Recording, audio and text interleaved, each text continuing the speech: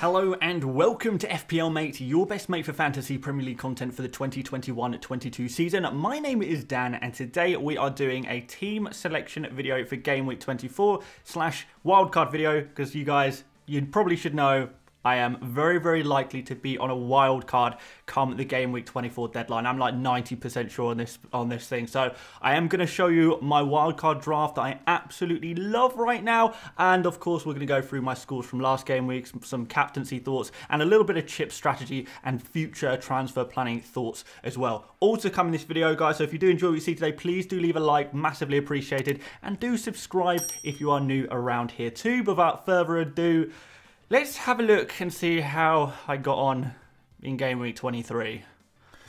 So here we have my Game Week 23 scores. As you can see, I scored 24 points, which takes me from 250th down to 482nd in one game week. So that means in Game Week 22, I was ranked 28th in the world, and now I'm all the way down to 482nd. Thanks in part to captaining a player who got a red card in the first game week of a double game week. And out of the rest of my players, pretty much every single player blanked until Ben Foster somehow rescued me with a clean sheet on a day 2 weeks after the start of the game week, which was kind of crazy. I've never been so grateful for a Ben Foster clean sheet in my life, which is quite mad. So I really only have myself to blame. I've obviously made some tragic transfers in recent weeks, you know, putting faith in players like Dennis and ESR and Antonio and a Sterling, who was never really going to be a long-term option. Tomiyasu, who I really thought was going to be available for this game week, well, Game Week 23, and he suddenly got a bit of an injury that just kind of came out of nowhere. And what on earth was I thinking bringing in Lucas the game week before as well? Lloris, why have I got him? I mean, I'm looking at my team and I've just clearly made a bunch of bad decisions when it comes to transfers. So all in all, it makes me an absolute clown, an absolute fraud. And that is why I've humiliated myself like this in a YouTube video, because I deserve it, for the worst game week I have probably ever had in the history of me playing FPL. And I am so sorry to have done this to you. What have I done? So it's no surprise really that this team needs some serious surgery. I need to anti-clown myself, get my clown face off and start thinking positively about the future and how I can push on. I'm still in a really good position, but I can't keep falling like this. We need to refresh the team. We need to go again. We need to pick some excellent players and we need to still try and compete for top 100, if not #1 in the world. We can still do it, but we got to stop being a clown.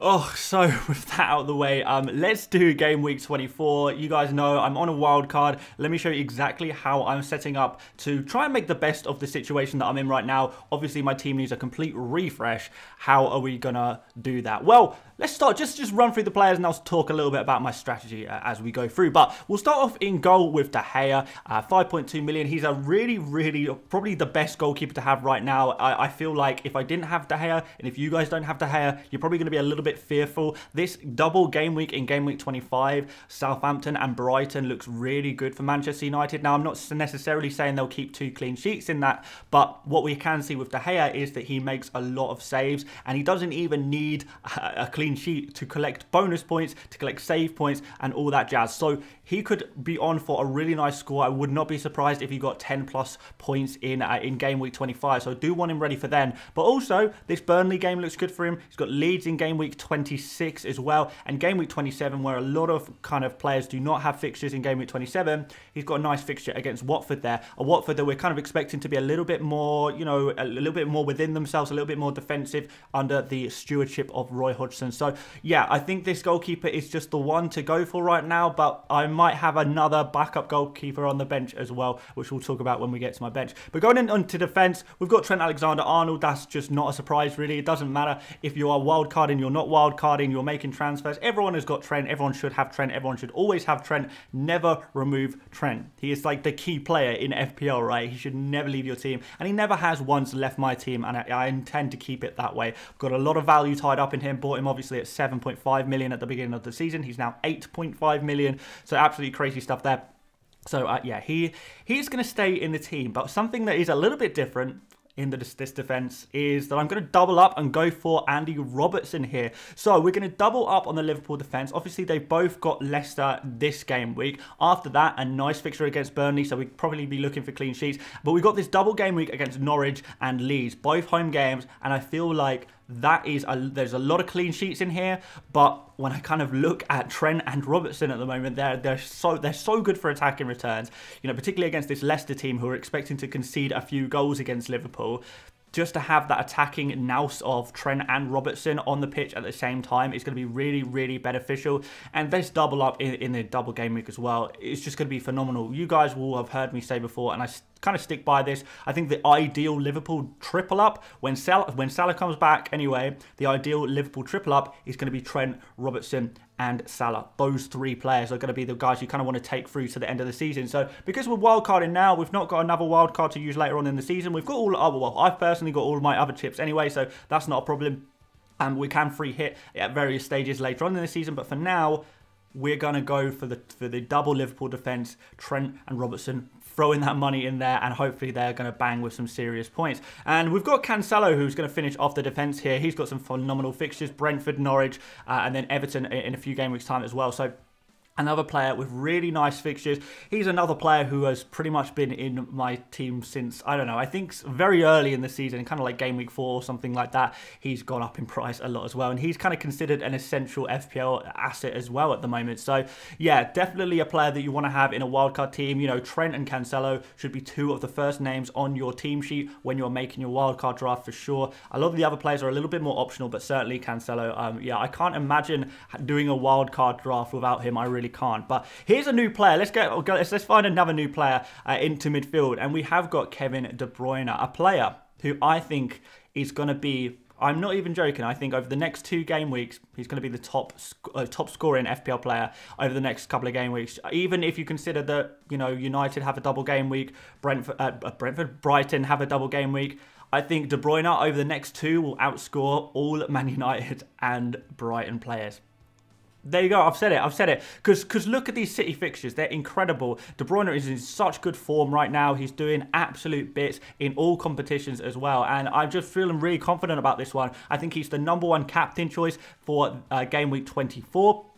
You know, he's even a shout for captaincy in game week 25. If you haven't got a lot of Manchester United players, he really is. So, yeah, I'm so keen on this one. Really am keen on getting De Bruyne. And he's one of the reasons, actually, why I was so keen to wildcard is because I did want that perfect captain option for game week 24, and that's exactly what we've got now. So yeah, really pleased with this pick indeed. And also, he's a great placeholder for Mo Salah. Now, those of you guys who have been following AFCON will know that Salah has played 4 games of 120 minutes. So he's gone to extra time in his last 4 games at the AFCON. He has played a stupid amount of football, and it is really doubtful that Salah is going to be straight back into the Liverpool team. I just can't see it happening. Like, I'm sure a lot of you guys can't see it happening as well. No player is capable of playing that many minutes all in a row, all within the space of, I think it was something like 10 or 11 days. He's played, what was that, 480 minutes of professional football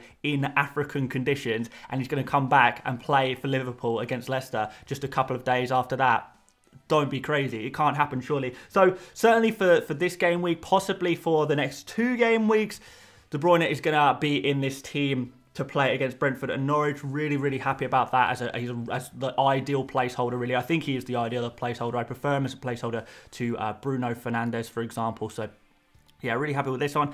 Next, I've got Maddison, a player who I think is going to be pretty good for the long term. So this is slightly more of a long-term pick. And when you look through these fixtures, obviously, we've got Liverpool this game week, West Ham next game week, Wolves the game week after. We're not actually going to be playing Maddison every single game week because we are going to be rotating Maddison with some of the double game week players. And Maddison is more of a long-term pick because we know Leicester have a lot of games to be rescheduled. And you see there's a blank there in game week 27. Well, actually, it kind of looks like the Burnley versus Leicester game may be rescheduled to that game week, so get into game week 27, which will mean that Leicester do actually have a fixture in game week 27 as well, which will be really good actually, because that's you know, that's a real benefit, especially if we're going for a lot of Liverpool players. We need that bit of cover in game week 27 there, so that's going to be good. After that, Leicester will still have 3 more double game weeks guaranteed between, game week 28 and the end of the season. 3 more double game weeks at some point.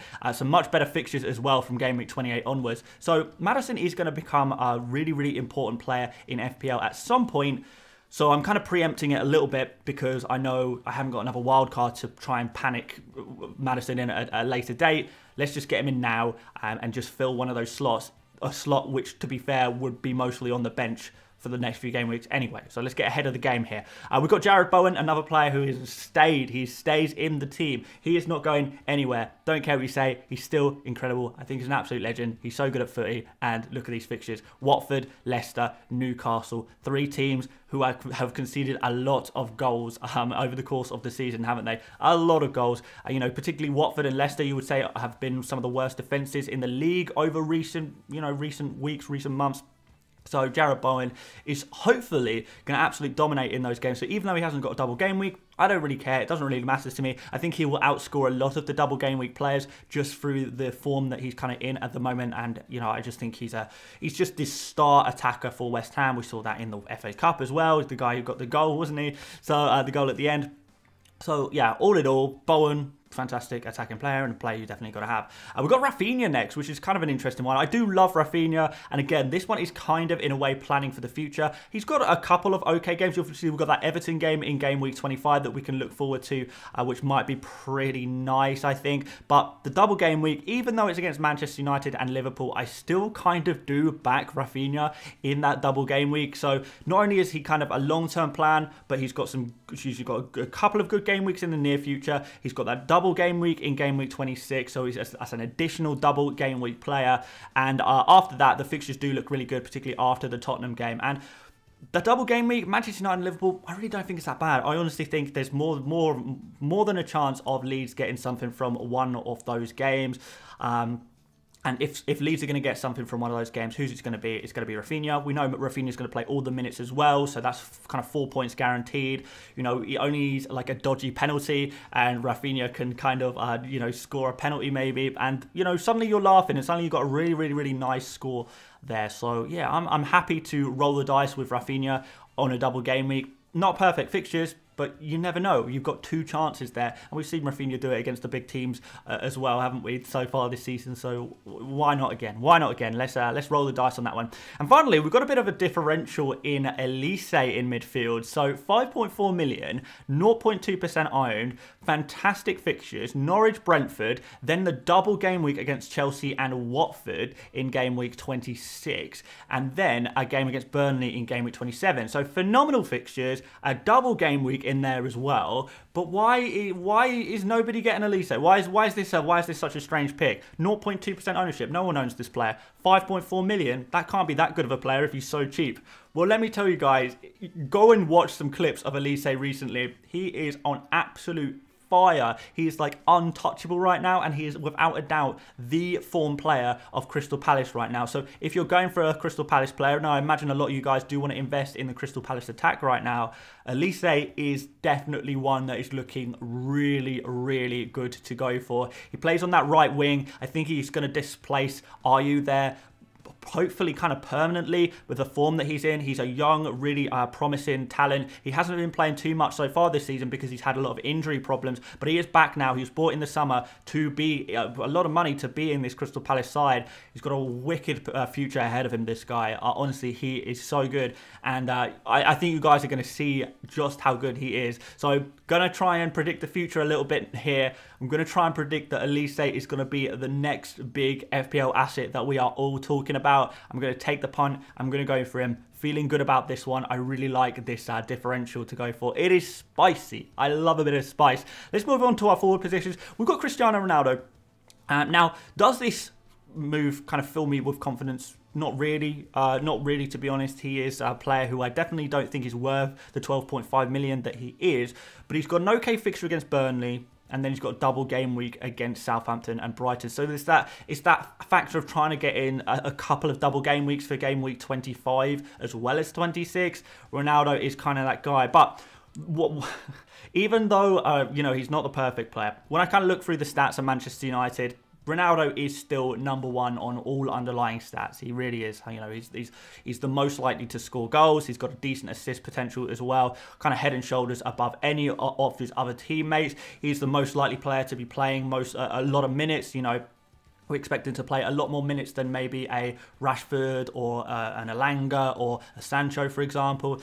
So I think it's a safe pick, a pretty good pick, a pick that is, you know, is certainly better than going for a more pay or someone like that for the double, right? So I think it's pretty good. I think the kind of worst case scenario is a 3 or 4 pointer, but I would not be surprised if he scores 1 goal across the 2 games as well. So I think it could be pretty good just for this short term. But after that, I am very much kind of in a way using him as a placeholder for Harry Kane, who is a player who's in great form right now, and Harry Kane is a player I want to bring in for the Game Week 26 double. So just like I'm moving De Bruyne in Game Week 26 to Salah, I'll be moving Ronaldo to Kane in 26 as well. So those 2 players, well, the 2 premiums I have will switch to 2 other premiums, 2 premiums that have double game weeks in 26. So that will be really, really nice to have now 2 big players ready for that double game week as well. And actually players I kind of want to keep for the long term as well. Salah, we're definitely going to be looking to keep him from, you know, Game Week 26 at the latest,